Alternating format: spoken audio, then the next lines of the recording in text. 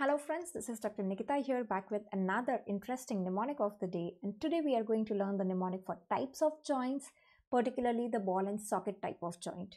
So like always, let's learn it with a MCQ. Let's try solving that. All of the following are ball and socket type of joint except hip joint, talocalcaneonavicular, incardomalleolar or incardostapedial. So I want you to pause the video, think about your answer, and then assess after the mnemonic whether you got it right or not. So the mnemonic for ball and socket type of joint is basically this. So remember, this is a ball and socket type of joint. It is this, THIS, talocalcaneonavicular, hip joint, I is incardostapedial, S is shoulder.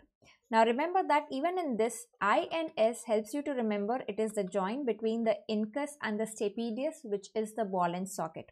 So in the ear ossicles, malleus, incus, stapedius, the two joints, the one between malleus and incus, it is saddle type. The one between incus and stapedius, it is ball and socket. So remember this, IS incardostapedial. Malleus and incus, it is MIS. Remember, malleus incus is S, it's a saddle type of joint. So remember, the mnemonic is this and MIS. That means incardostapedial ball and socket, malleus incus is your saddle type of joint. So the answer here is incardomalleolar joint. It's not a ball and socket type of joint. It's a saddle type of joint. Remember MIS and this.